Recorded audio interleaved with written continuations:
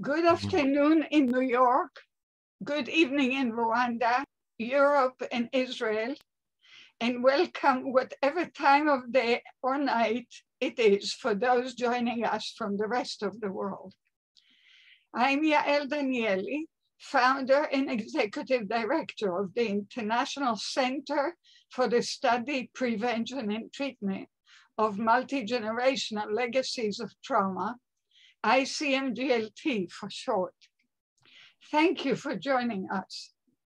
This International Center for MultiGenerational Legacies of Trauma webinar is held in collaboration with the Genocide Survivors Foundation in observance of Rwanda's official week of mourning, which follows 7 April, the International Day of Reflection on the 1994 genocide against the Tutsi in Rwanda.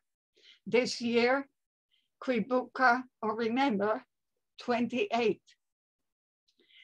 Between 6 April and 15 July, in just 100 days in 1994, about 800,000 people were slaughtered by ethnic Hutu extremists who targeted members of the minority Tutsi community, as well as their political opponent, irrespective of their ethnic origins.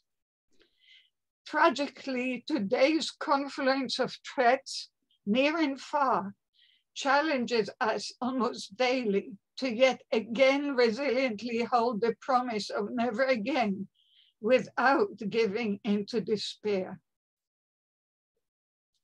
In ICMGLT style, based on multiple expertise and differing life experiences, today's international participating experts will discuss parenting and the challenges of raising children after the genocide.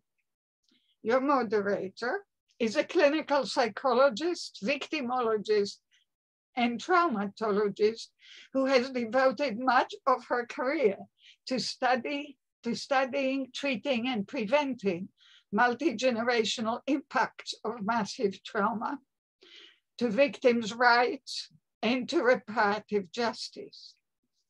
Our first presenter, Marie-Grace Gasinzigwa Kagoyire, is a Rwandan researcher with a background in international health development and experience in community mental health and peace-building approaches. Grace is currently interested in understanding how Rwandan youth born after the genocide narratively construct their genocide memories. Her published works focus on effects of genocide among women survivors of rape, intergenerational legacies of the 1994 genocide, and its psychosocial effects among post-genocide youth. Today, Grace will report her data on intergenerational legacies of the genocide. Therese Uwitonze, our second presenter, is a clinical psychologist and founder of the Mental Health Dignity Foundation, MHDF. She completed her bachelor's degree in 2007 and master's program in clinical psychology and therapeutics at the University of Rwanda in 2018. She has been working with traumatized Rwandans. In 2012, she founded MHDF, a local NGO dedicated to addressing Rwandan society's acute needs for balance, psychological help and support, providing mental health care, thereby contributing to peace building in the community. Born in 1976, in Kisagara district in the South Province of Rwanda, Therese is married and a mother of 4.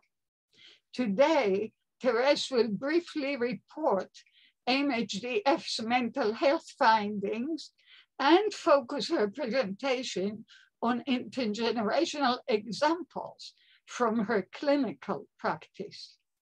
Last but not least, Jacqueline Murekatete is an internationally recognized genocide survivor, speaker, and human rights activist.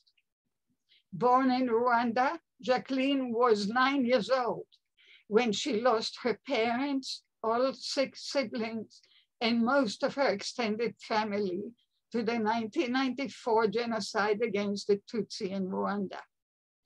Jacqueline's story has been featured in many media outlets. She founded Genocide Survivors Foundation as a vehicle to continue her genocide prevention efforts and raise support for fellow genocide survivors. She has received numerous prestigious awards for her work. Jacqueline earned a BA in politics from New York University and a JD from Benjamin M. Cardozo School of Law. She lives in New York City with her husband and 2 young children. Today, Jacqueline will share some of her challenges as a mother of 2 young children and challenge the experts to help her and other child survivors of this and other genocides cope with them. We have about an hour and a quarter for the webinar, though we have been known to run over time. Each speaker will talk about 12 to 13 minutes. Following an interchange among us, I will open the floor to questions or brief comments from the virtual audience. Panelists will then conclude with last words, and I will conclude by announcing our future webinars. Please use the chat function, and we'll do our best to respond to as many as we can. Feel free to direct your questions to a particular panelist or to the full panel. I give the floor to Marie-Grace Gasinzigwa Kagoyire. Grace, the screen is yours.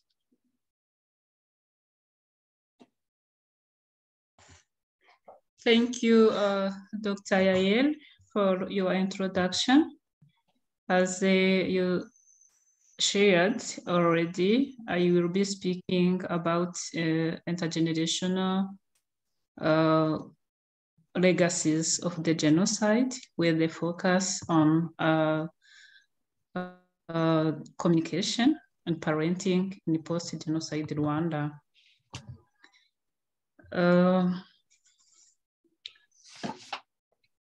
In the post-genocide Rwanda, people who stayed in the community had lost many of their relatives.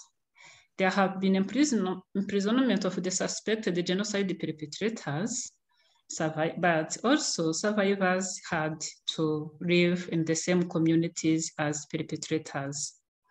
Many children grew up in uprooted or households headed by women due to loss of many people in their families, but also due to imprisonment of many men who had participated in the genocide actions.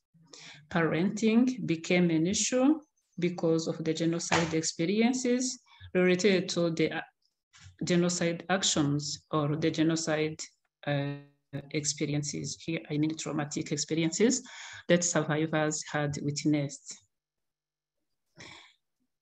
As you can read through the following quote, one of the genocide perpetrator spouses shared, "It is difficult for those children born before the genocide to have the same understanding about the genocide with those who were born after. Those for whom the genocide happened before they were born do not accept that it happened. They are difficult to raise. They do not like to go to school. They refuse to go to school. Frankly speaking, it is difficult for us parents to explain the genocide to the children born after they ask endless questions about the genocide. It is very difficult to help children born after to understand what happened." This has been shared by Merci, who is a spouse of a genocide perpetrator, as I said. So the focus is on the patterns of communication about the genocide in families of perpetrators and survivors.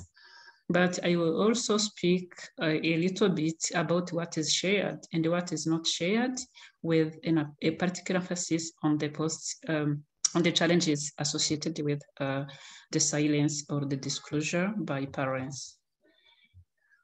The data that inspired this presentation are from a qualitative study conducted between 2019 and 2020-21 in Eastern Province of Rwanda, and the study included 52 parents in 80 focus group discussions.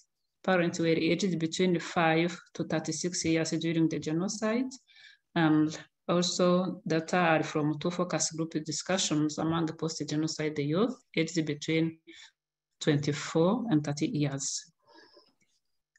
This data for perpetrators and survivors, and the analysis was based on thematic analysis.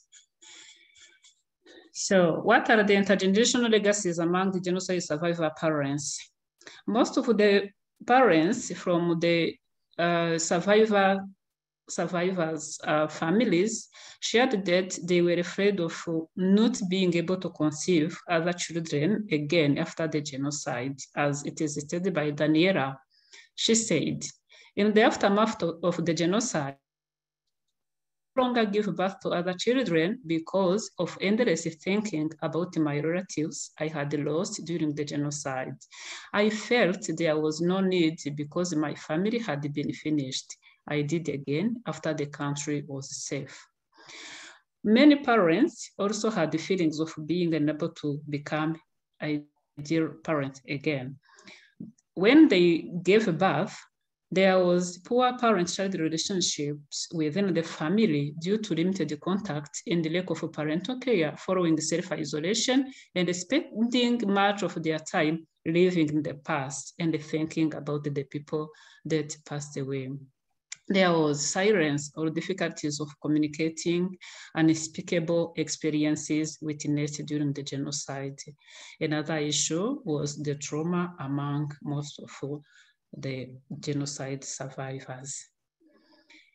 Other parents became irresponsible because of losing the taste for life. An example was also given by Daniela. I have been a bad parent. Whenever I thought on the problem I went through, I used to speak to my small children with a bad heart. I want them not to continue cause me stress because I also do not have parents.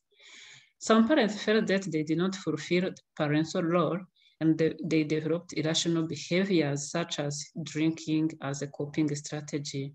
Most of other parents had the fear for harm toward their children, hence they chose to overprotect their children through impeding them to socialize with other children. Among their descendants, a number of legacies were also listed. Most of the descendants of survivors used to ask endless questions about the genocide without having satisfaction due to lack of information about the family's past experiences, mostly due to parents' difficulties to provide such narratives or due to the wish to protect the children from being harmed by such a traumatic past. Other children reported that they felt uprooted or they are incomplete due to growing up in perished families. They grow up having frustrations, confusion due to lack or having fragmented genocide stories, especially family experiences. There was a shift in role where children had to parent to do parents of their own parents instead of parents parenting their own children. Most of the children, even if they go to school, but sometimes they choose not going to school, which also result from not having a meaning of life. They also develop irrational behaviors and feel isolated even if they were born after the genocide. What was found among the perpetrators' families include feeling guilty and ashamed because of the genocide actions. Most of the mothers felt they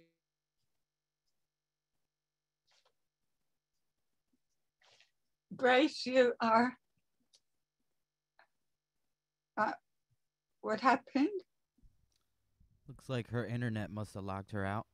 Oh, Try to get her back. okay. was the husband, mothers whose husband committed the genocide also felt they would not manage to raise the children when their fathers were imprisoned. They struggled to communicate genocide activities or action during the genocide by own husband. There was no influence over their children because they had to raise them alone. And there was also a complicated relationship. Parents were disrespected by their children, feeling as if they do not deserve to be called a parent again because of their genocide perpetration. Some parents also were traumatized because of their actions or due to prison experiences. They were worried about marriage's prospect of their children, and some of them also devoured their children and insulted them, being angry. They thought, especially mothers thought, they were difficult, and sometimes they used to fight with their children, especially when children asked a lot. Sorry, Grace, your I think your PowerPoint is not shared right now. Could you reshare it?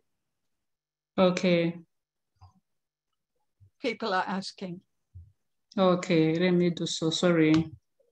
Well, it happens. Yeah. It doesn't feel far away, but we are far away. Yeah. Okay.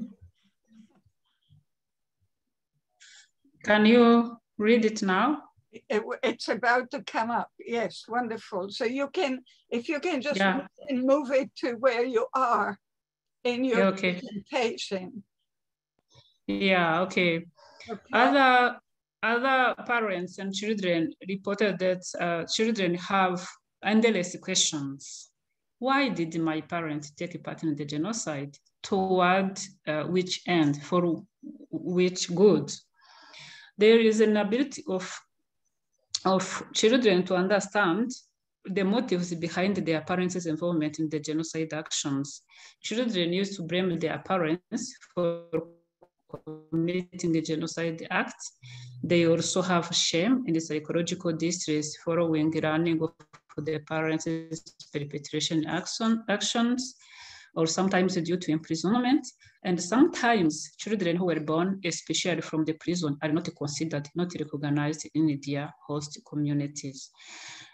Sometimes they treat parents as useless, not deserving respect because of their perpetration identity. Besides this, there are other common legacies, common legacies among both descendants of genocide survivors and those of perpetrators.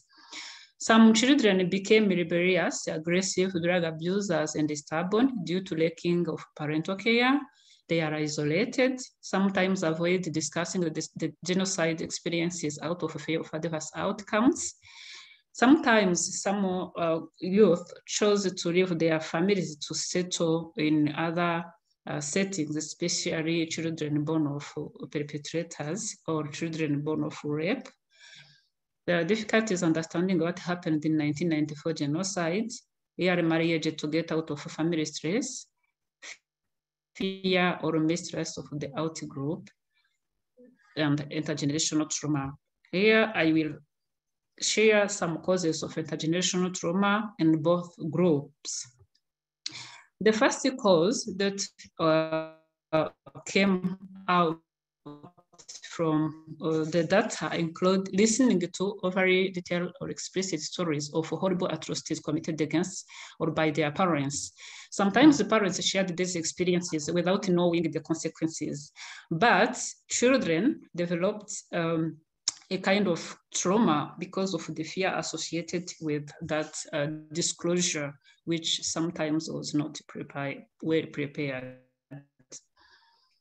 There is, as this was shared by a genocide survivor parents, they often tell stories of what they saw during the genocide. Some may say, when they killed the so-and-so, his son, I was there watching, or may say, when they shot one neighbor, I was watching. So you find that from time to time, they keep on narrating about what they saw happening.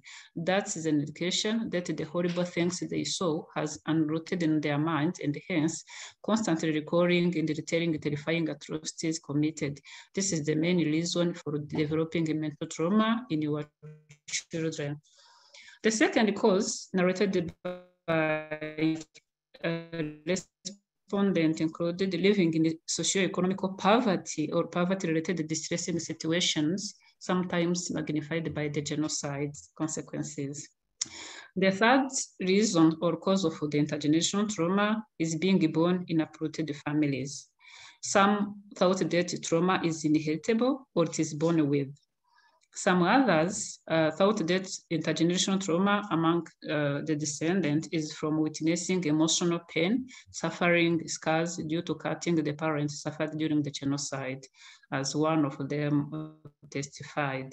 My children also have trauma or hamuka in Rwanda because of seeing me being traumatized. My brain is always boiling. This is because of thinking deeply about my life, not achieving anything due to being one person who has to do everything. Thank you for your understanding. I would like to stop by here and listen to the question or comment. Thank you once again. Thank you so much, Grace. You did it with great grace. Thank you. Therese, would you please take the screen? Yes, thank you, Dr. Danieli.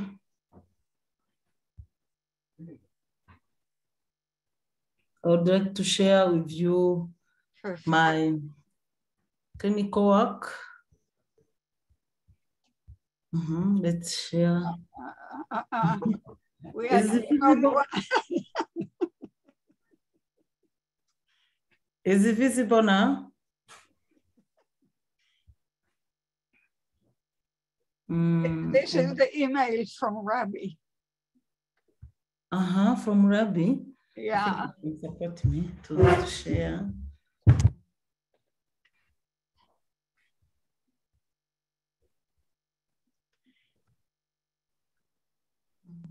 So while you're looking, let me just reflect that part of a dimension of what you heard in Grace's presentation is the dimension of heterogeneity. People respond differently to trauma. And I think that came out very, very clear. And we will, in the discussion period, we will reflect on how similar it is with other genocide survivors as well and their children. So we don't just have one survivor way of responding and one child of survivor way of responding. That's a very important lesson. And again, thank you, Grace, for your sensitivity, and ahead of time, Therese as well. Please, Therese, go ahead. Yes, thank you for this opportunity, Dr. Danieli. I would like to share with you about the intergenerational legacy of 94 genocide against Tutsi in Rwanda, refer to my clinical work. The Mental Health Dignity Foundation was founded in 2012 in order to face a big need for psychological help and support within the society and provide mental health care and contributing in peace building in Rwandan community. MHDF is a continuing professional development provider for clinical psychologists in Rwanda. In my study of 138 individuals from family with domestic violence in 2018, I found 65.1% of post-traumatic stress disorder rate among spouses, partner, and 46% among offspring.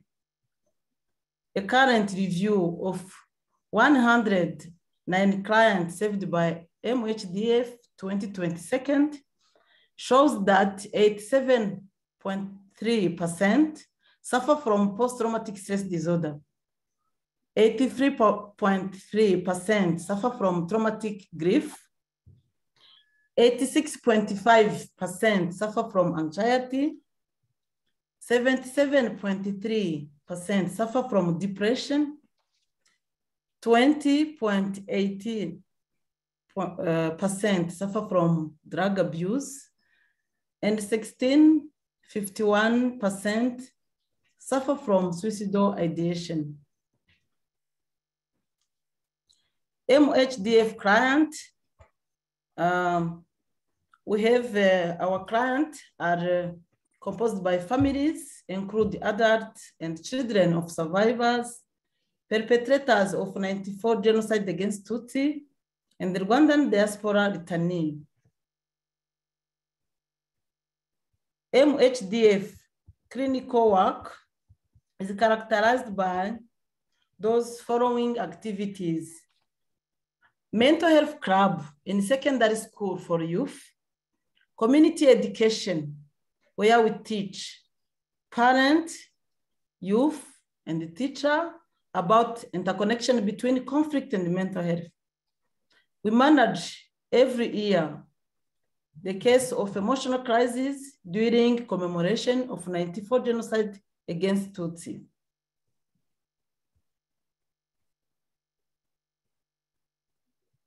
We offer to the people who experience the traumatic event, we offer them individual therapy where we treat those different traumatic events they experienced in order to be balanced, to heal from what they experienced during genocide against Tutsi and what they experienced after genocide, because we have also different variants. We offer to Rwandan community, or we facilitate different group therapies in the community, and we have trauma survivors groups in the community, couples groups in the community.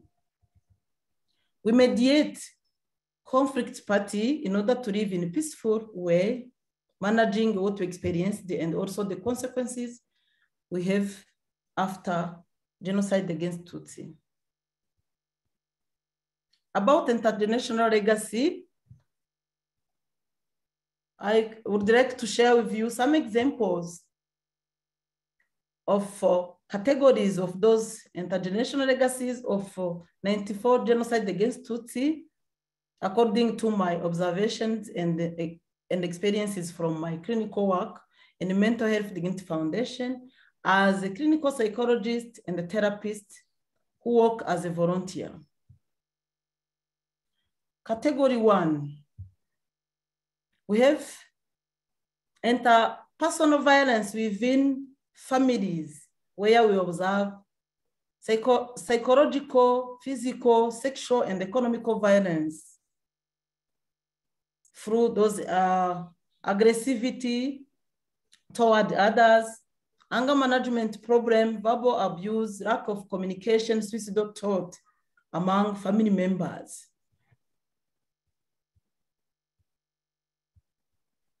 In order to respect the confidentiality of our client, I would like to share with you, but respecting confidentiality issues. This is a son of a perpetrator of 94 genocide against Tutsi who is very aggressive within the family. He tried many times to kill his family members using a cooking knife. His mother stated that he is similar to his father, like son. The second category of intergenerational legacy of 94 genocide against Tutsi, we have an example of burden of shame and the guilt carried by children of perpetrators.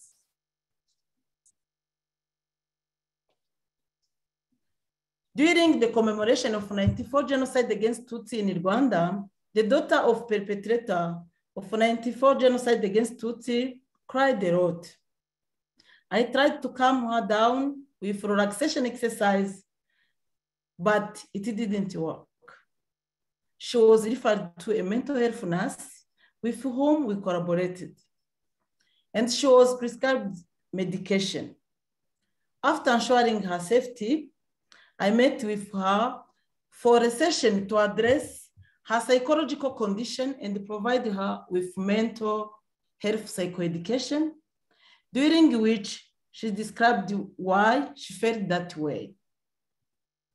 She said, when I heard how the Tutsi were massacred during the 94 genocide, it reminded me of how my father killed the Tutsi during the 94 genocide and then committed suicide. Category 3, children of survivors also have PTSD symptoms, especially during commemoration of 94 genocide against Tutsi, and also due to the family violence experiences. Here we have example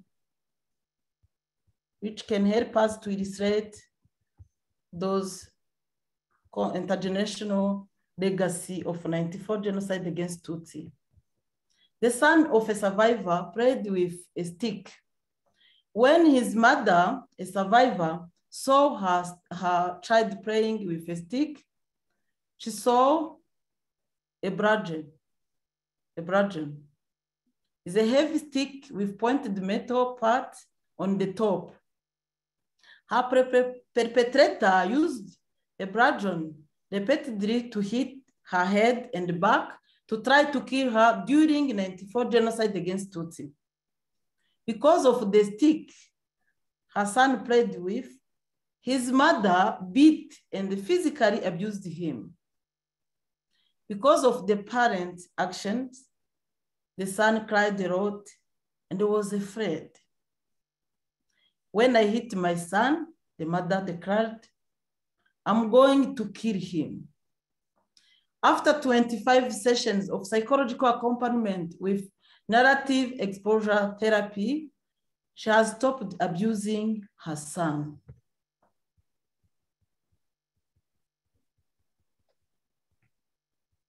Another example in this category, during a secondary school commemoration of the 94 genocide against Tutsi, a daughter of a survivor suffered flashbacks, fear, and a lot of crying.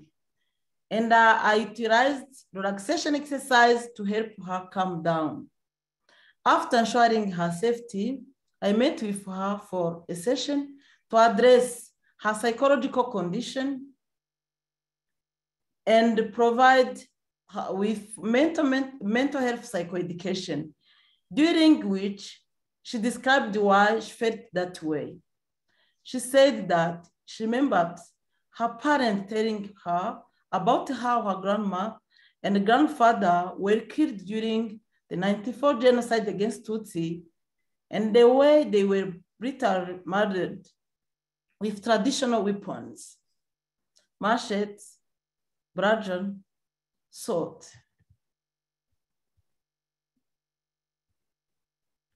Category 4 of intergenerational legacy of genocide against the Tutsi. Community issues include conflict between survivors and the perpetrators who have returned to the community. The family of a released prisoner and the genocide survivor is exposed to violence. When he went home after his incarceration, 20 years, he discovered his wife had 2 sons from 2 different husbands. As a result, the family members violated each other psychologically, physically, economically, and sexually husband, wife, his proper children, and those children born outside the marriage. The two children born outside the marriage used to insult, quarrel, and fight a lot with their stepfather, the perpetrator of 94 genocide against Tutsi. They don't know their fathers, and they are considered as the root causes of conflict in the family. That is why the perpetrator suggests that their father must come to pick them up so as to resolve those disputes. After 35 therapeutic sessions,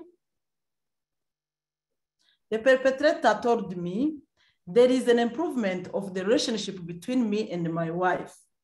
Now I have managed to peacefully live with those children born after the marriage, outside of the marriage, and have already paid for the first child's school outfit. And he is currently studying in the branch of construction here in Rwanda. As a result, I would like to solicit your support so that my children can also join this mental health accompaniment, because I want my whole family to have mental well-being. Thank you for your kind attention. Thank you, Therese. We are so enriched by both your presentations. I'm sure people in the audience are learning, and having a lot of feelings and making a lot of connections to their own experiences and to experiences of people they have known or seen. Or if they want to simply understand where that violence begets violence and how. As I said, last but not least, Jacqueline is here to challenge the experts as to how we prevent the transmission. Now that we heard all of these dark, but with help, brighter legacies. Jacqueline, the screen is yours. Thank you so much, Dr. Danieli. I also want to begin my brief remarks and questions by thanking the International Center for the MultiGenerational Legacies of Trauma for organizing this program, and to thank you in particular, Dr. Danieli, because all these years, all the past 28 years, you have been with survivors. You have always been there to provide support to survivors like myself, survivors of the 1994 genocide against the Tutsi in Rwanda, and have contributed a lot in our healing journey. So I want to thank you on behalf of survivors. And I want to thank you. And I want to thank our distinguished panelists for their presentations. I really do believe that this is an area of study that is critically important, and that is very much timely, because even those children who were just 1 year old in 1994, they are 28 years old now, they are 29, and many of them are parents, and they are dealing with the challenges that face us as young survivors' parents. So this is critically important. It is timely, and I think it's something that myself and other survivors have very much been interested in. And I'm one of those people who always believes that it's very important to deal with issues like these. You know, instead of pretending that they don't exist, instead of saying that, you know, we are all doing good, everything is going to be fine, we're resilient, which is true. Being a survivor and working with survivors, I know that survivors, for example, they're the most resilient people. And over the past 28 years, we have tried very hard to move forward with our lives. But unfortunately, because of what we experienced in 1994 was so unnatural, was so inhumane. You know, I always say that genocide is the worst crime that human beings can commit. The human body, the human mind, the human eyes was not meant to see what we witnessed in 1994, seeing our families being murdered, seeing women being raped, living in an environment where each day we did not know whether we were going to live to see the next day, and we're being hunted day and night simply because of our ethnicity. So people have to really understand that having gone through that type of experience, the lasting impact, as you know, Therese and Grace have shown us, our experiences have a lasting impact, and all of us are really interested in how we can minimize passing on our painful memories and the traumatic experiences that we suffered to our children. And I always say that, you know, survivors, again, every day we do our best to move forward. We feel that many of us, myself included, feel like we are here for a reason. And those of us who have been blessed to be parents, we consider it the greatest gift. Because myself, as the only survivor, as you mentioned in my bio, as the only survivor in my immediate family, having been blessed with 2 children that I have today, this has been the greatest gift to me, to be able to continue my family line. And it brings me the greatest of joy. But I have also experienced many challenges because my genocide experience always finds a way to interrupt even the most basic routines. I always say that, you know, for survivors, a good friend of mine, a dear friend of mine, Noem Chimo, who's one of the best advocates for survivors that I know.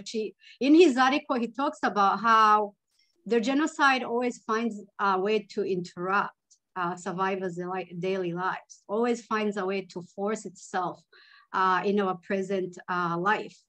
And I recently attended an event where, you know, I heard a Holocaust survivor say that all of us as survivors, we try to move forward from the past. We do not live in the past, but the past lives in us. And that's a reality that people really need to understand. Our experiences comes about in everyday activities and routines. It can be a simple sound, a simple smell, a simple image that you see as you're walking down the street. And that sound, that smell, that image will all of a sudden change your mood for the day.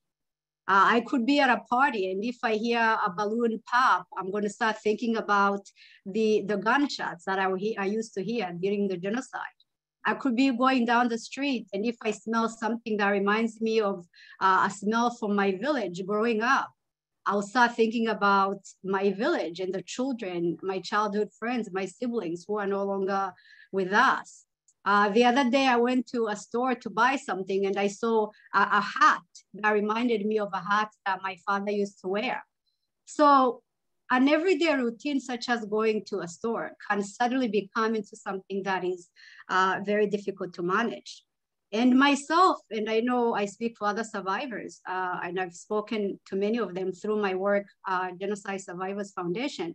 When we became parents, we also started experiencing new manifestations of trauma, and our painful experiences started finding their way in our journey as a parents in ways that we never expected.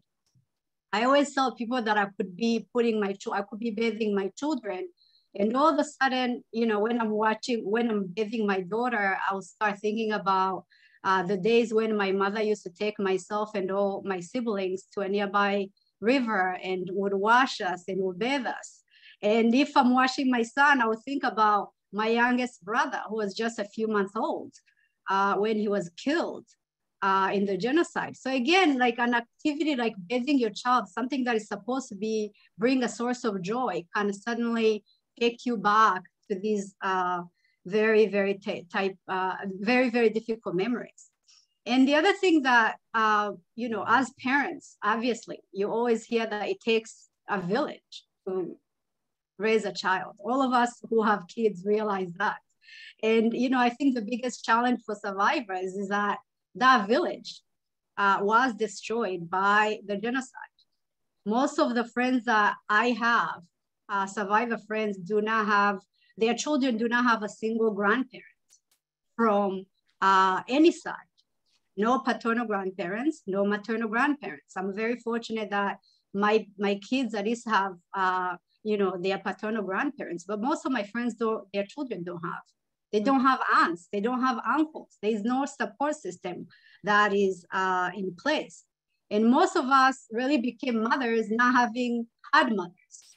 I was 9 during the genocide, but you have kids who were 2, who were 3, who grew up without a mother figures. And here we are, and we have to be wives and we have to be mothers. And there are a lot of, skills and lessons that were lost that we never had. So all these things lead to a variety of challenges, as you can imagine. And 20 years after the genocide, many of us are at a place where, as it was mentioned in the presentation, a lot of our children are starting to ask us about our experiences. My oldest is 5 years old. I have a 5-year-old and I have a 15-month-old. And I never actually thought that the questions would come that early, but my 5-year-old has already asked me, where are your parents? What happened to your parents? And so far, my response has really been not answering at all. I've been trying to find a way to distract her and not have to deal with those type of questions directly. But I know that it's a matter of time when I'm going to be forced to answer those questions. I have a dear friend recently, her daughter's school had a grandparents' breakfast, and this child does not have a single grandparent. And my friend was just so overwhelmed with a sense of pain and sadness. And she did not know how she would tell her child that there will be no grandparent at this grandparents' breakfast at the school. So as parents, we are very much interested in how best to communicate our experiences with our children in a way that they understand their history, because I know personally and many survivors, we want them to know what happened in Rwanda in 1994. We want them to know about the genocide, but we are interested in how to best communicate this information in a way that does not traumatize them, as we've seen through some of the clinical work that by Therese and the research by Grace.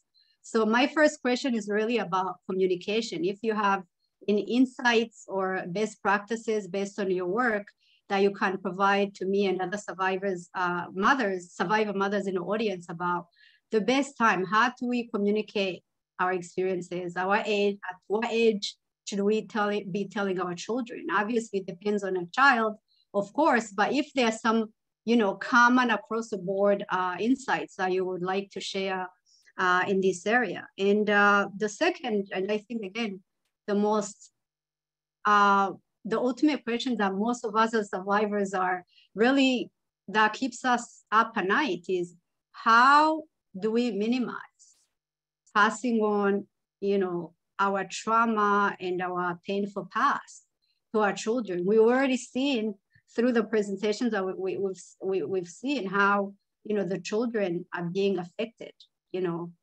inability to go to school, the interpersonal, the violence within the family, the violence within the community.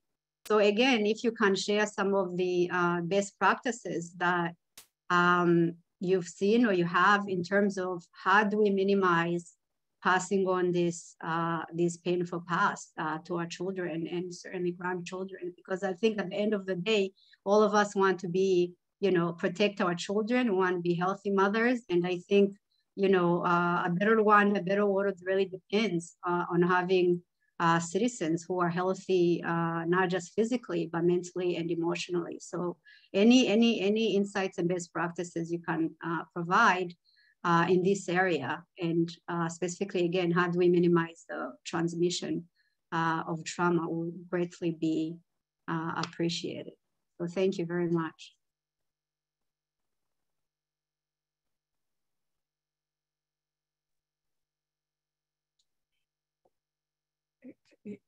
You understand, all of you understand now why I insisted with Jacqueline that she participate in this panel.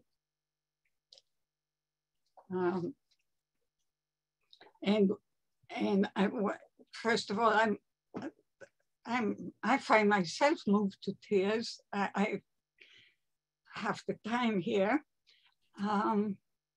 I know those children. I saw them in her womb, actually. So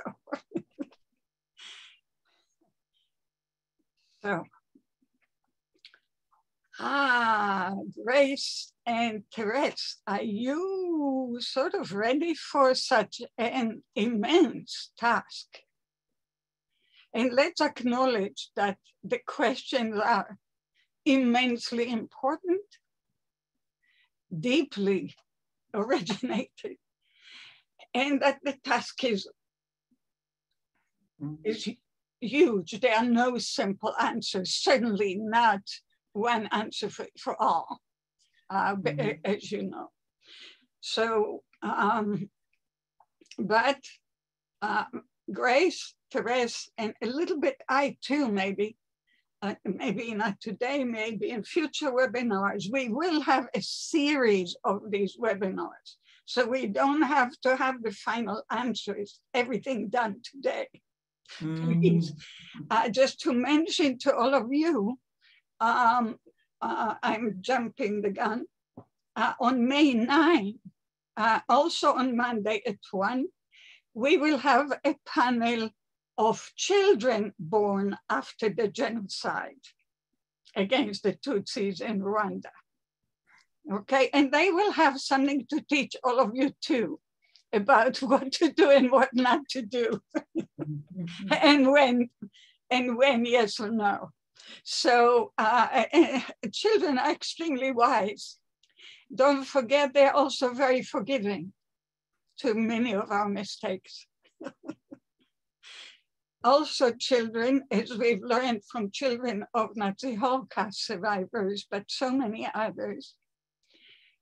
In my writings, I speak about reparative adaptational impacts that they incur. All of the children, I believe, consciously or not, have as their main mission to repair the world for their parents and for themselves. And when that's your job, you forgive a lot. But you pay a price, of course. So let's remember all of that. Who wants to start? Therese? Grace? Therese, go ahead, then Grace. Yes, thank you. Thank you, Jacqueline, for your questions. If I understood very well, you asked about our experience, concrete experience, in order to minimize transgenerational trauma. And also how to communicate with our children about what we experienced related to genocide against Tutsi. Yes, I think I can start by the second, because from the experience, yes, you can see some answers related to the first question, I think. In my clinical work from 2014, I participated in a commemoration at secondary school where I saw the young student who born after genocide. They started to manifest the same symptoms, PTSD symptoms, crying, flashback, fear, and so on.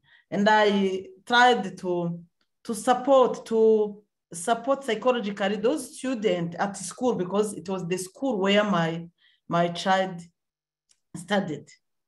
And I support the student. We saw 20 students who experienced the emotional crisis because of what we experienced here, genocide against Tutsi.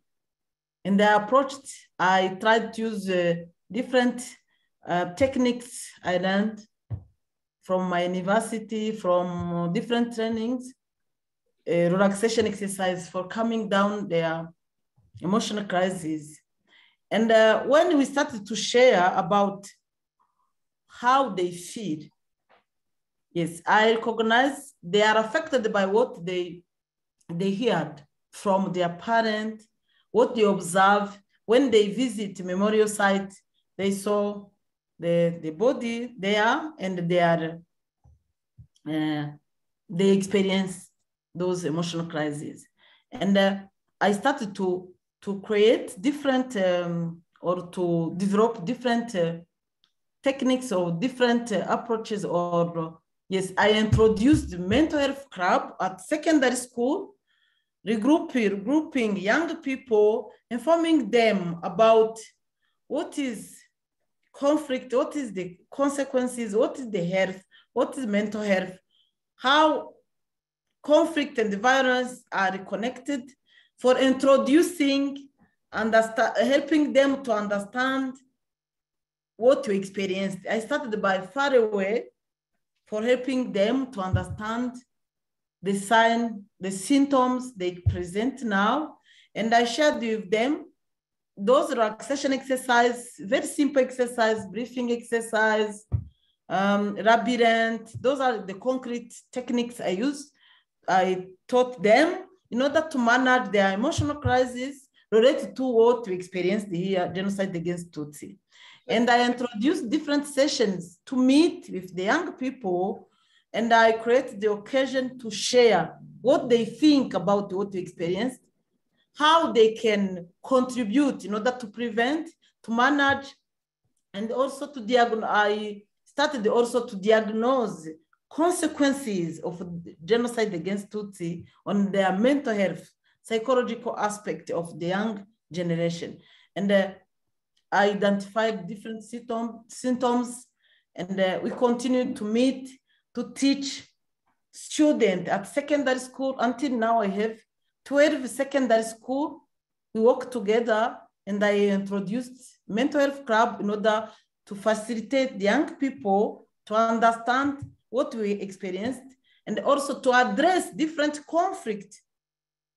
So you're talking primarily about using the school environment to, yes. To give what you call psychoeducation to yes. the children to help themselves, yes. which is of course very important support.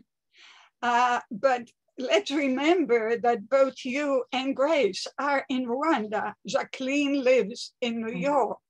Mm-hmm. And we don't know if the school is here.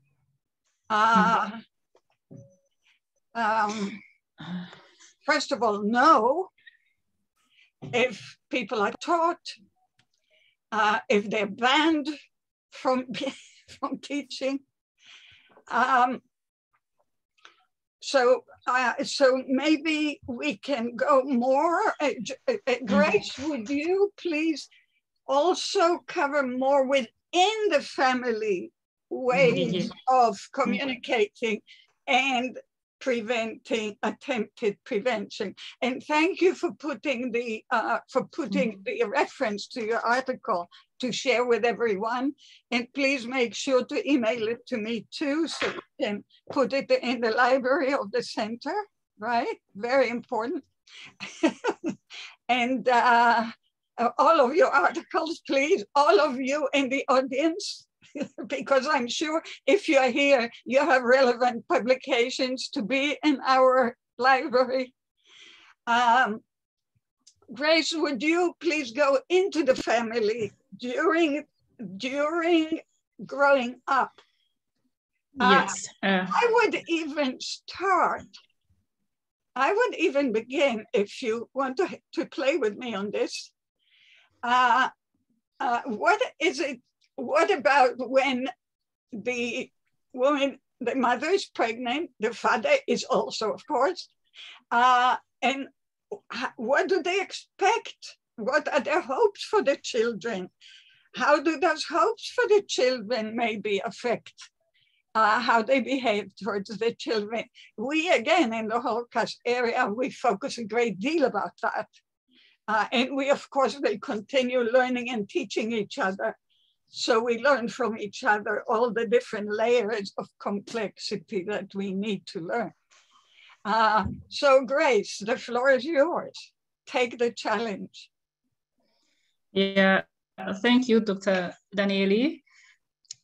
If I understood well, Jacqueline is asking us how best as parents can communicate our past experiences. Here, I understood that she wants to know how to communicate traumatic experiences, such as the experiences during the genocide.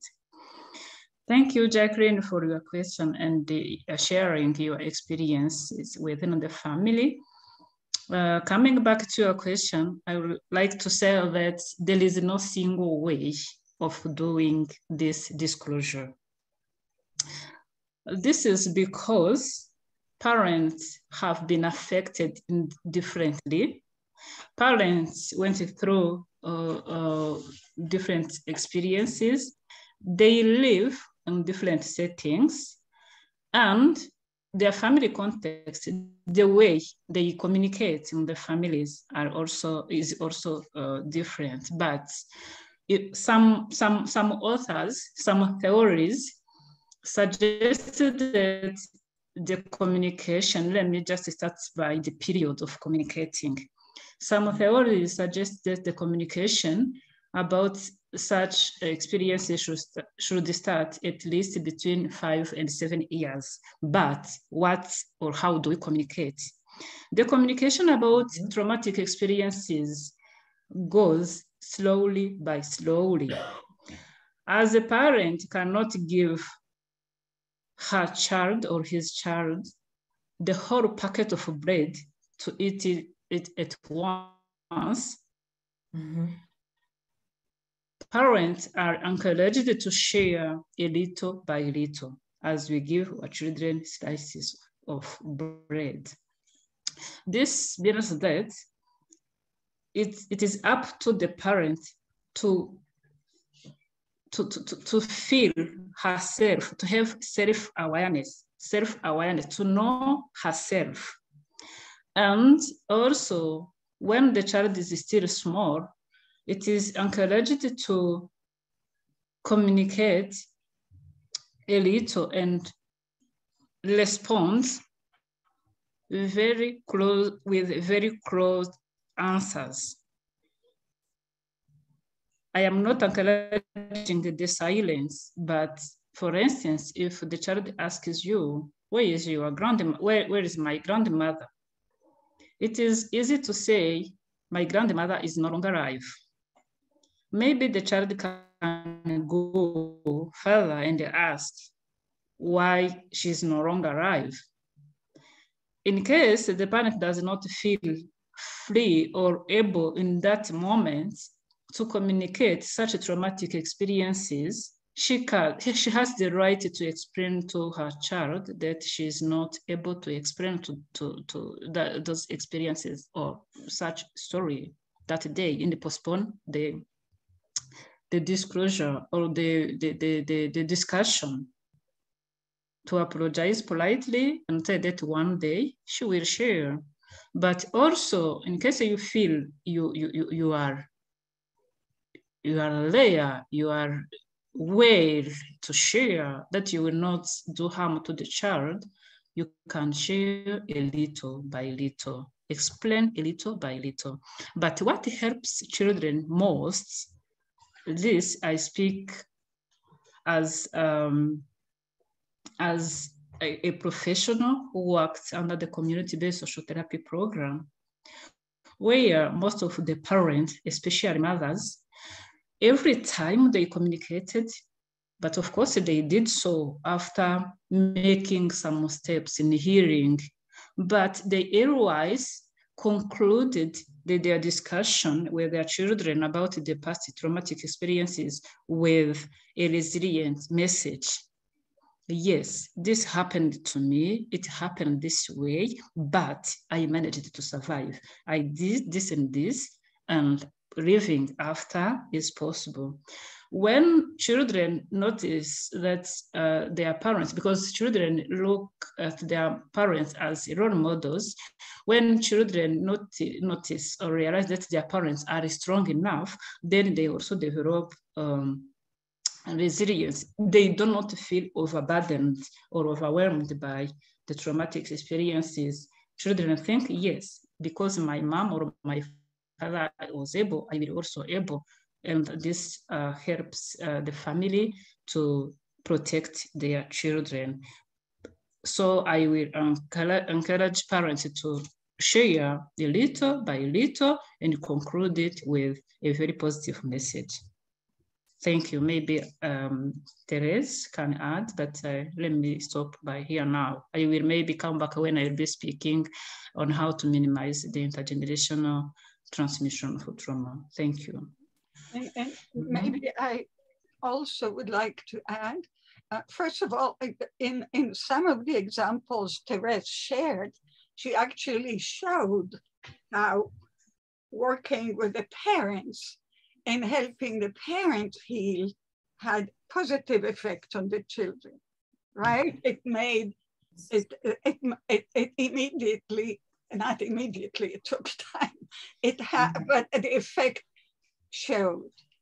Now, again, you also remember that your baby has a brain, has a heart, right? Emotions and feelings and thoughts, and is capable of getting at different stages of life, is able to take in and right, and contain different kinds of information, different depths of feelings, right?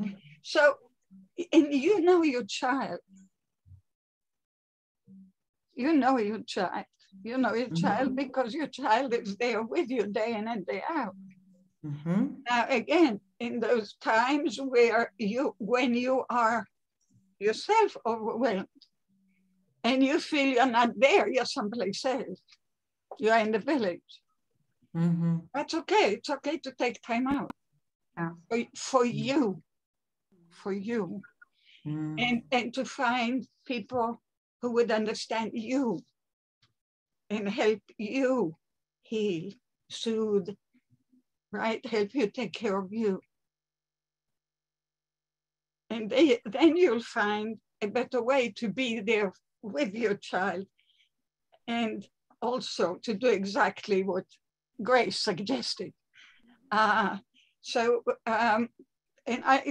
that's part of why I asked Therese to elaborate on, the results of therapy on the families, because, and you heard that when the parent is able to contain their emotions better, when they're able to put the whole horrible package together, which is actually, I believe, impossible in principle. I mean, Jacqueline said it very well before. No one should experience this. And Elie Wiesel, until his last moment, said we don't have words. He literally died believing that he, the most articulate survivor, did not have words to express what he experienced. And we all should be humbled by that. It's true. So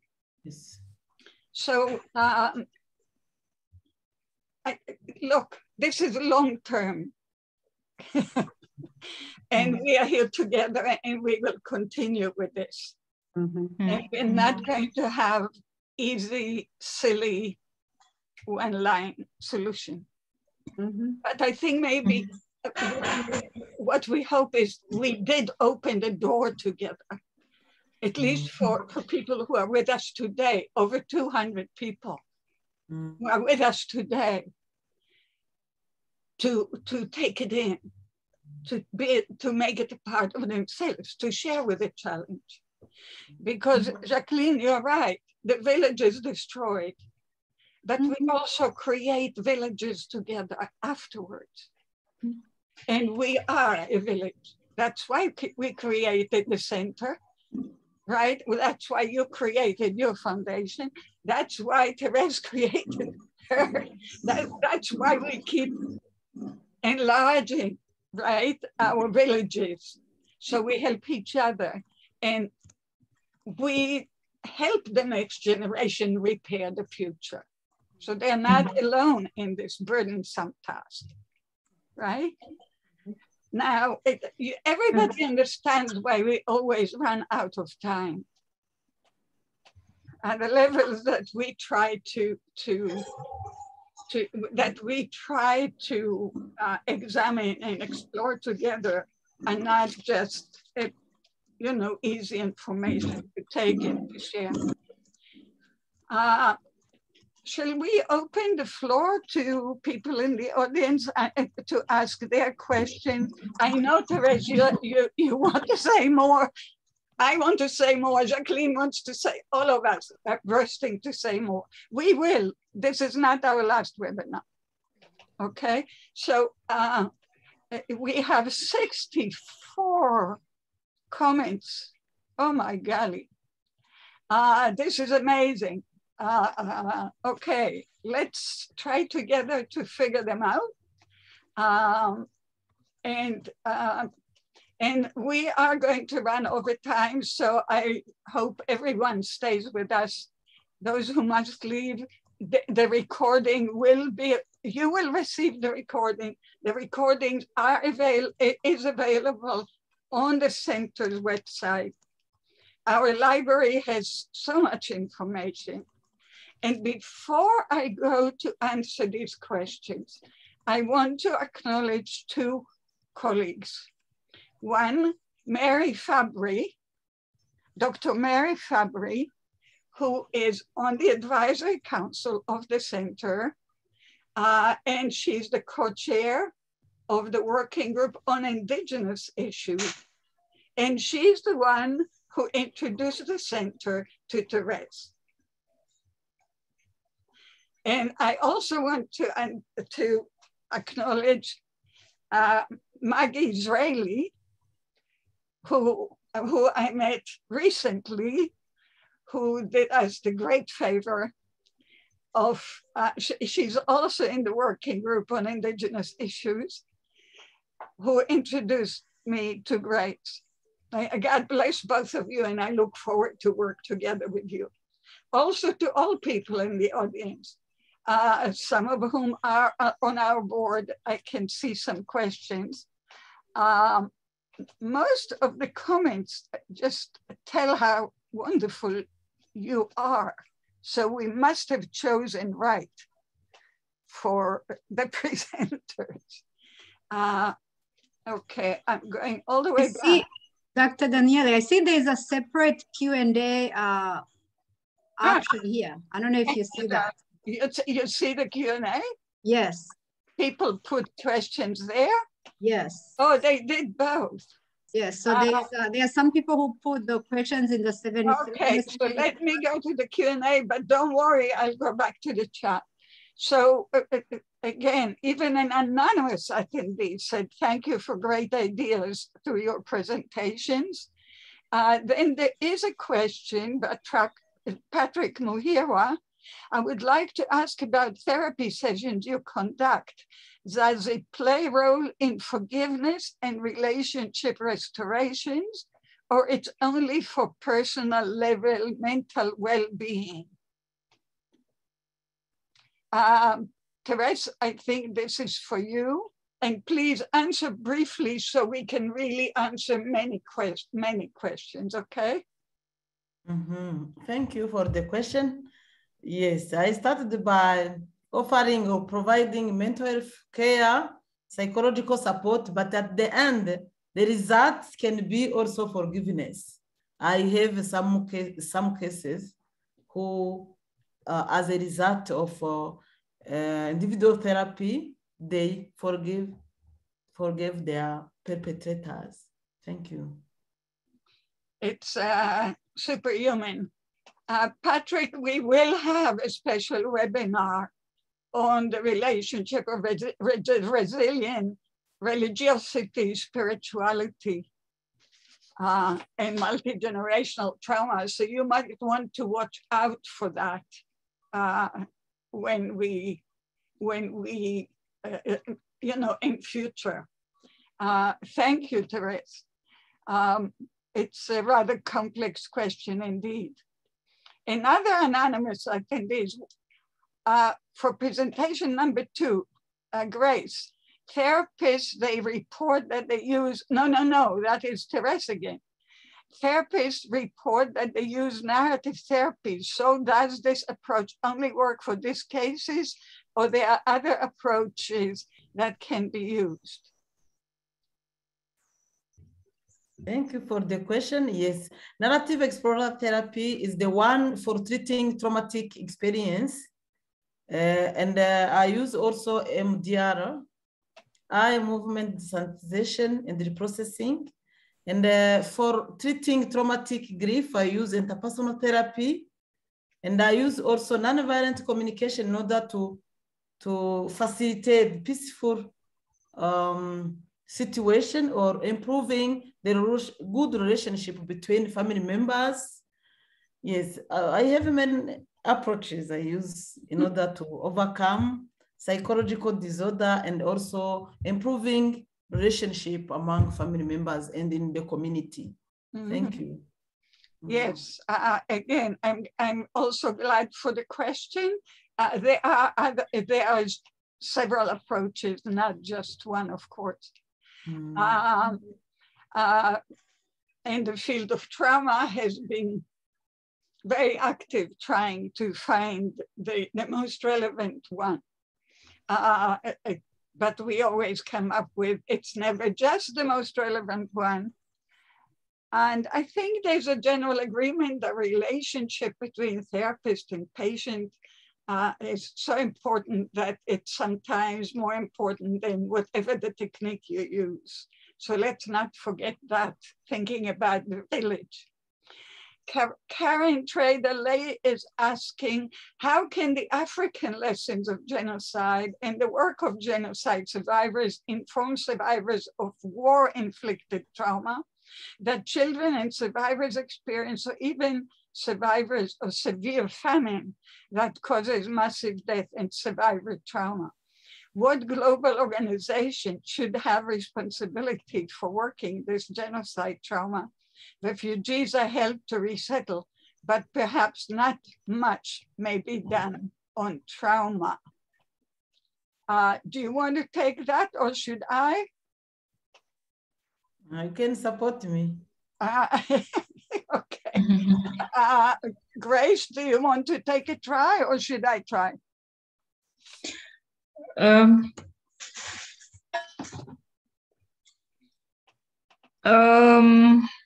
Let me just say one thing. Traumatic events destroy human body, human ways of thinking, of interacting with others. It destroys human beings in their entire well-being. Let me just say it like that. Coming back to the interventions, I think in the humanitarian settings, like in refugee settings, what is mostly done is helping people to settle in, to just to deal with the event of war or the other human atrocities. But I will shift and speak about the experiences from Rwanda and Congolese refugees, where I used to train community-based social therapists and conduct some research, where social therapy helped some refugees, because they've been there for so long, to settle in, to diminish their way of thinking that they will live tomorrow, that they will go back to their homes tomorrow, and they started to accept to live in the context. They reduce their hopes of living tomorrow, and then they start to work for themselves as if they will stay there. That is important, but it is still very difficult to achieve that goal, to help them that way when the trauma is still acute. Let me stop by there. Thank you. Thank you, Grace. Karen, I would try to add that Actually, there are many organizations who are involved in this kind of work, some better, some less, some more with good intentions than with solid knowledge. But there is an organization, in addition to our International Center for MultiGenerational Legacies of Trauma, the International Society for Traumatic Stress Studies, which I've been honored to also to found, and I was first woman president, which I'm always proud of. Again, has quite a few presentations and members who are expert in this. What I would like to specifically mention here, based on my own studies and my own instrument of research, that we found that actually there are differences among people who live in what they experience is their homeland and those who live in the diaspora. Also, that partly led to my suggestion to the United Nations, actually, that a refugee situation is actually a rather promising one for preventive measures, for helping parents and parents to be, so that they don't, so they mitigate the trauma, the intergenerational push to be transmitted.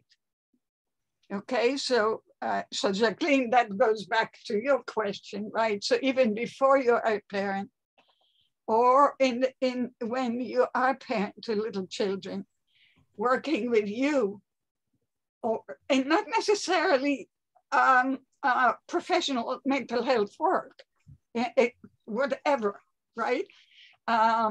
Creating that village feeling, the healing village feeling, and the repair can be done in refugee situations as well.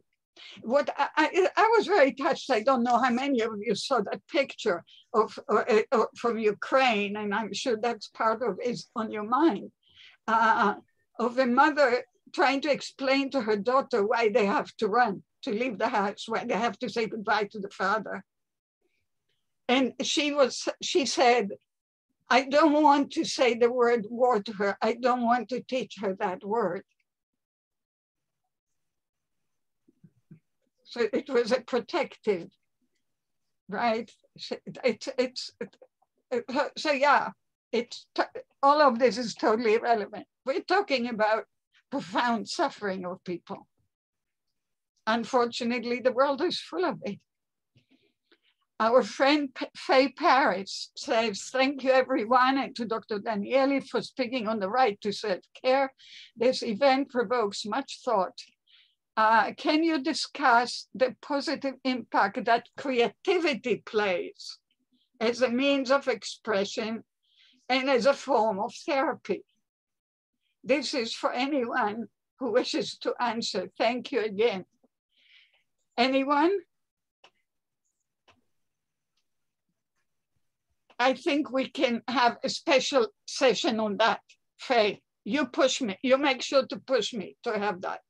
And we will have sessions with actual artists, children of survivors who will speak. It can help, absolutely. But again, it's not the be all and end all and the only solution, etc.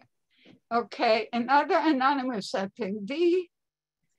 I can't read all the way down. Bearing witness in listening space is so oops.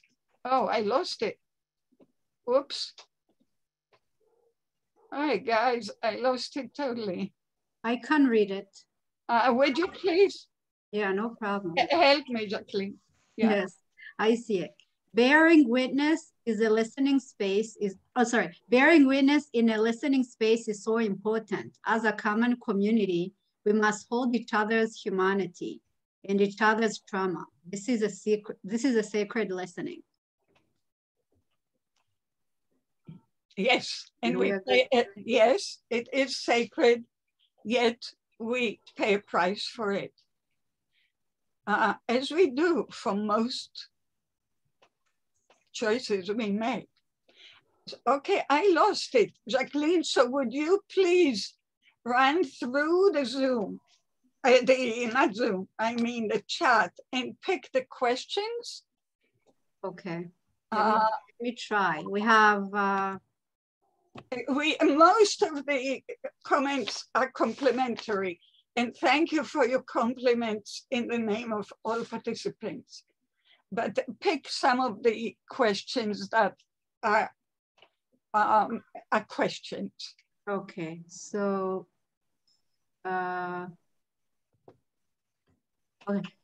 this is a question: is mental health care affordable for the average person in Rwanda? Is the stigma associated with it diminishing? Excellent question.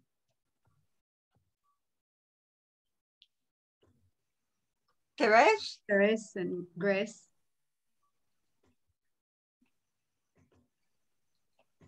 Oh, good.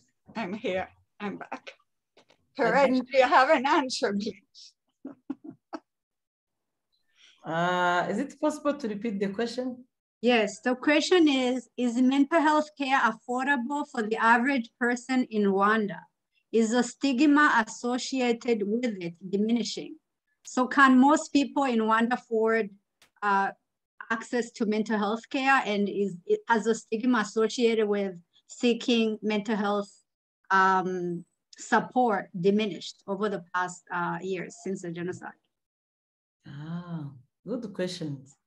Yes, as a clinical psychologist and therapist who work every day in this domain for providing mental health care, what I observe, Rwandans need to be supported psychologically. Imagine I have 109 clients as one clinical psychologist. You see, sometimes I receive many clients beyond of my capacity, and I try to refer them to my colleague in different institutions at the hospital. Now, the Minister of Health recruited clinical psychologists at the health center. Yes, it is started to be recognized. It's very important because before or after genocide, we thought only about physical health, but now Rwandans start to recognize other aspects of health, mental health, and the social health. That's why we have now many clients. They ask for psychological support. They can use their phone. They can write via WhatsApp. They can call me during the night. Yes, it shows me how it's very important to be accompanied psychologically Rwandan. Thank you. And it's, of course, a very important question throughout the world in terms of, number one, knowledge and appreciation of the importance of mental health, and also affordability and availability and access. These are challenges, including in COVID, actually everywhere. Our board member, Dr. Dean Ajukovic, commented that that he found parallels, and he found the presentations extremely important, parallels with Croatia and the wars in the Balkans, sort of in the same decade. That happened, that Rwanda happened. Then there's a question from another board member of the center, Harold Kudler. In the years immediately after the genocide in Rwanda, American and European mental health professionals who had gone to Rwanda to help reported that local people were not easily able to engage with the forms of psychotherapy usually cognitive or exposure, that were offered. From today's presentation, it sounds like that has changed a great deal, and that these treatments are now more acceptable and are providing help in Rwanda. Is this, or proving helpful in Rwanda? Is this an accurate observation? And if so, do you have any thoughts about how this came about?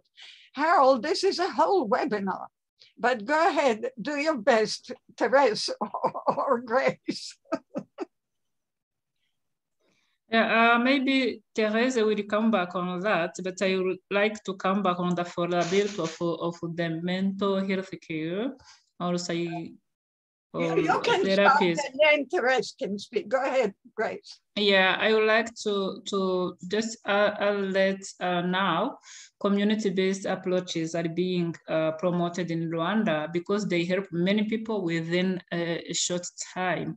And because these approaches are bottom-up, developed from the grassroots, they help people because they are the ones who define how they understand the things and how cultural this is best for them. So even if the Western approaches were judged to provide a little, that had limited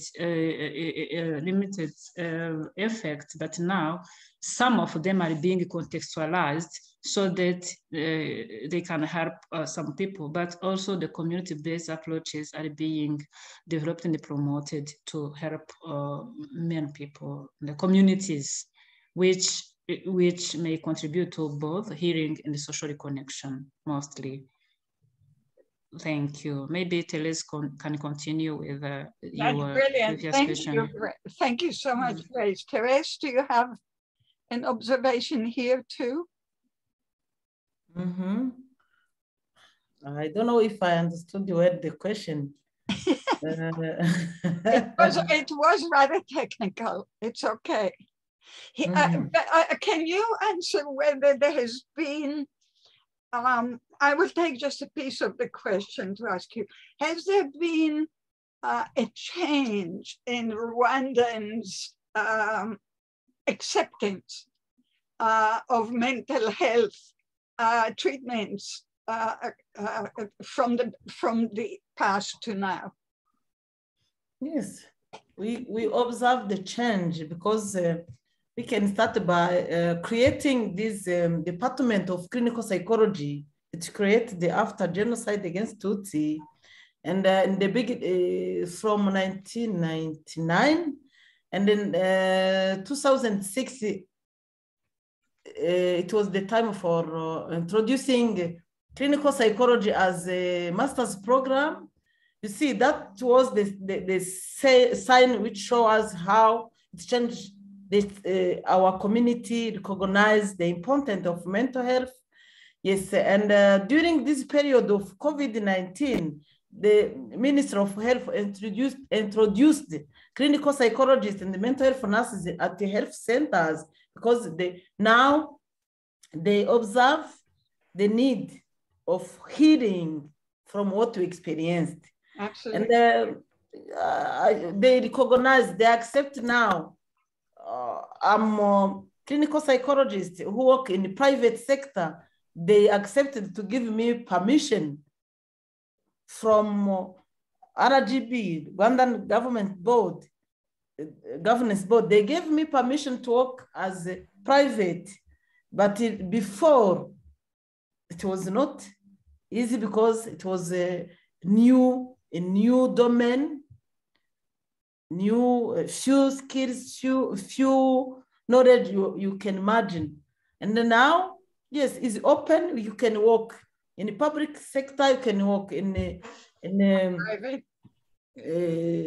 public and private sector. It shows us how there is some improvement in order to understand what is mental health aspect.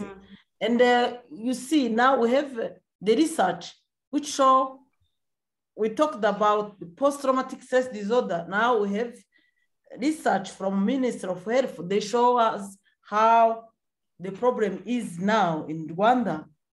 Yes, it means there is some improvement, and we hope we'll continue also to grow in this domain because we have many experts from outside who come to support us, and we continue also to work in order to improve, to develop mental health domain.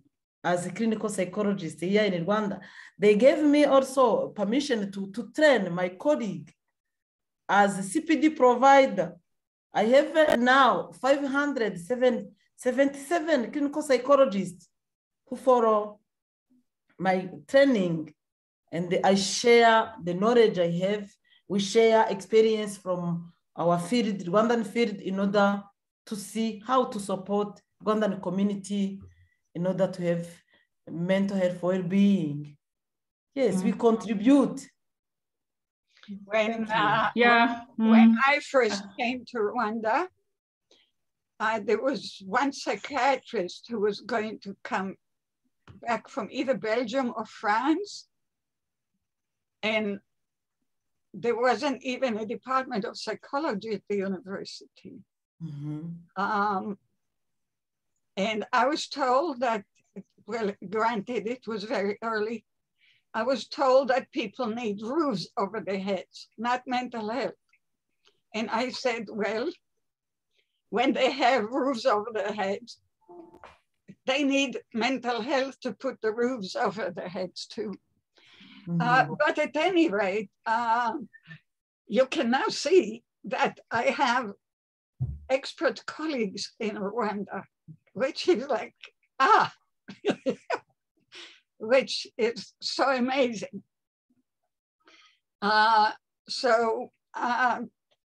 People are, okay, Eugene is saying that triggers are everywhere in response to you, Jacqueline. Somebody, Kian Daniel is saying, what suggestions would you give to a stepmother who did not experience the genocide?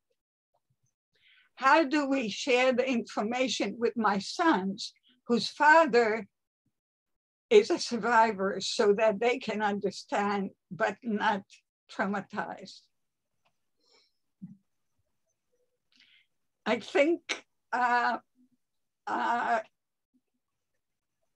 Kiana, Danielle, I think some of the answers that my expert colleagues, Grace and Therese, answered before might very well be applicable in this situation as well.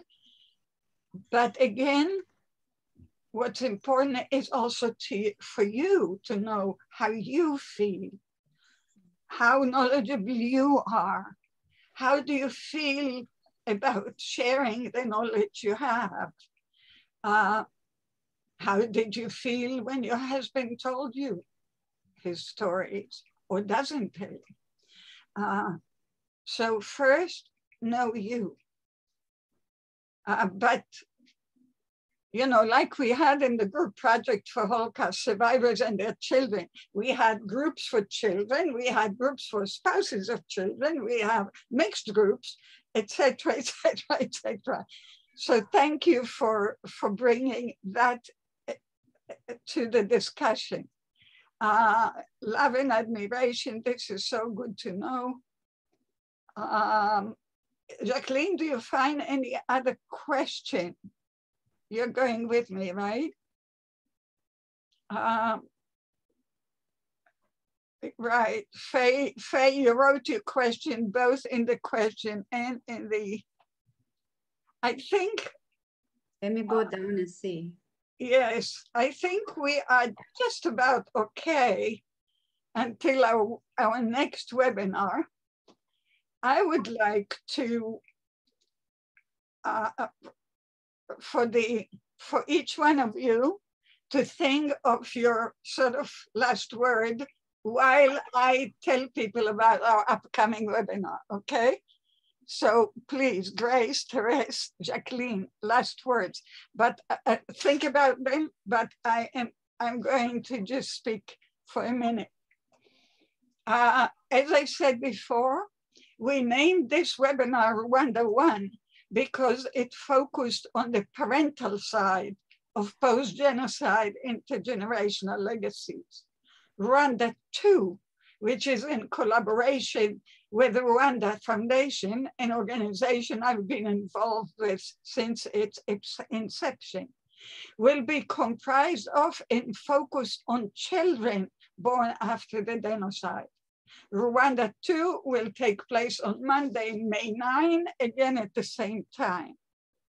But before that, because April is Genocide Awareness Month, on Wednesday, April 20, that's next week, at 12:30 Eastern Daytime, to meet Armenia time, we will hold a webinar in advance of April 24, which is the day of commemorating the Turkish genocide of the Armenian people.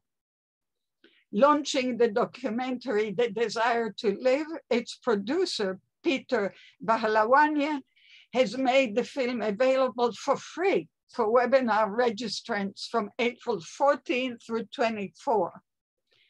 Peter from California, Marianne, the film director from Armenia, and Gayane Kay will be the speakers. Then for Holocaust Day in Israel on May 2, we will hold a webinar on the award-winning film Kaddish, with Yossi Halevi Klein, the protagonist, Steve Brand, the filmmaker, and Yael Danieli, the Chief Humanities Advisor. We will send the particulars to all of the registrants of how to watch the film with a very special low rate of $2.99 before that. As you know, we offer all of our webinars free, but for some of the activities, we appreciate your moral support. But for some of the activities, we appreciate financial support for those of you who can afford it. It would really help in many ways. But this is not the ultimate message. The ultimate message of this webinar is the last word, the words that we will now hear from our three amazing speakers. How about if we go in the same order? Would you, Grace, be the first one? Okay, thank you, Dr. Yael. I would like to thank everyone who attended this webinar and share that both silence and disclosure of past traumatic experiences may contribute to positive as well as negative effects. But when one is able to share with others, it's one of the ways to make meaning of the past. And when you are able to make meaning, to make sense of what happened to you personally, you already have strength to know how you can convey your past traumatic experiences to others. That is why some people choose to meet and share their experiences or go for therapy to just find the meanings out of their experiences. So thank you all. I hope we shall meet next time. We will. Teresh, please. Yes, thank you.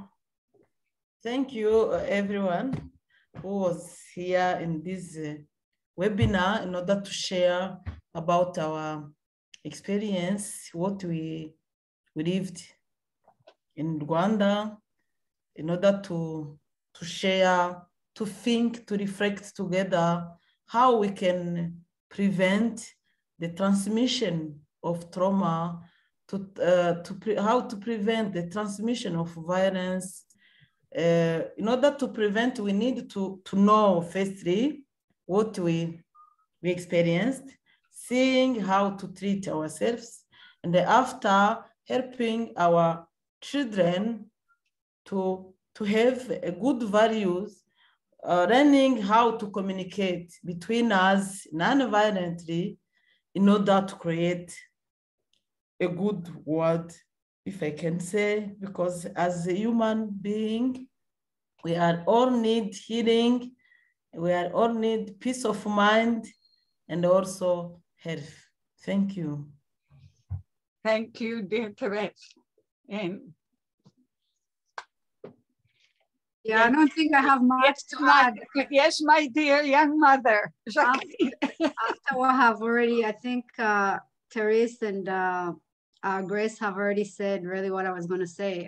The first thing I want to say is to thank you again for organizing this critically important program. As I said, it's important in many ways than one, and it's very timely, particularly for those of us who are survivors of the genocide in Rwanda. This is a time when we are really battling these very difficult questions, because immediately after the genocide, people were rightly concerned about putting roofs over our head and putting food on the table. But a lot of us are realizing, as I said, that while we are striving not to live in the past does live in us, and our experiences affect in many ways than one our daily lives. So it is very, very important that no matter how difficult these truths that we're talking about, these realities we're talking about, I think that knowledge is power, as I said, and the more we know, the more we can create a better parenting journey, the more we can create better families, better citizens, a better country in Rwanda, and a better world. Because at the end of the day,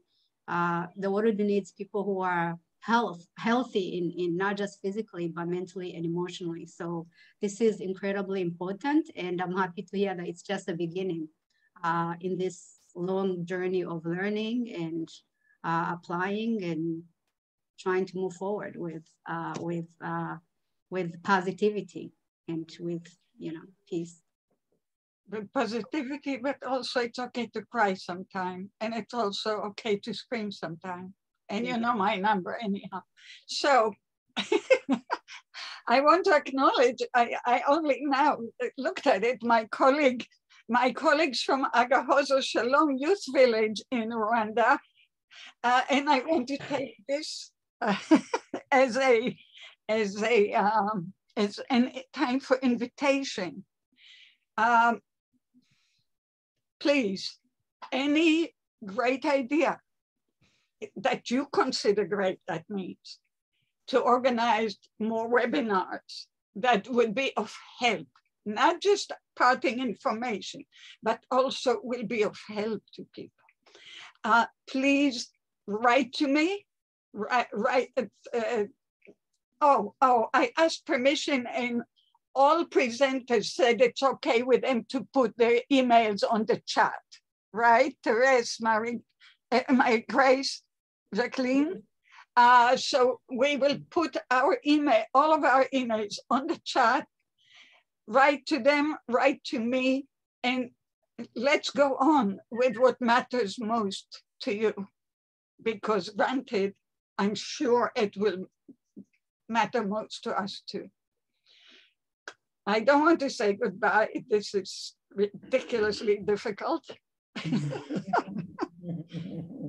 I love you very much, and we will stay together and work together in the future to indeed repair the world as much as possible and make it better for generations to come. This is what we are here for.